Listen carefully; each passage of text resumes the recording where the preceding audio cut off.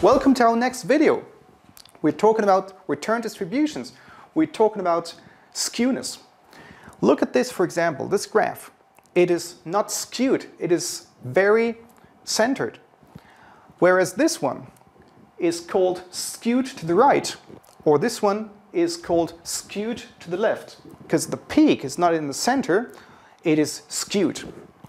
We can see here skewed to the right is called positively skewed, because the number we can compute, S sub k, is an index, is a number that signifies if there is a skewness or if there is no skewness. So if the number S sub k is strictly superior to 0, it is called a positively skewed distribution, whereas if it is strictly inferior to 0, it's called a negatively skewed distribution. Negatively skewed is skewed to the left, whereas positively skewed is a distribution, a return distribution, skewed to the right. And now if you have those numbers, 0, 2, 2, 4, 3, 6, 6, 10, 7, 10, we can just compute the standard deviation, as we did in other videos. The standard deviation was this, 3.399. So we've got this number. This number S sub k indicates the measure of skewness. And as we compute it, we have this one.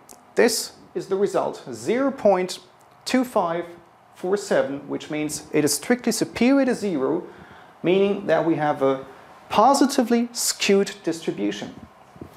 Now, as the sample size n becomes large, this one could very well approximate our exact result, which means this is the exact result, whereas this is just the approximation of the result. As we consider those numbers within this formula, we get 0.1833, which is not that bad. 0.1833 is about 0.2547.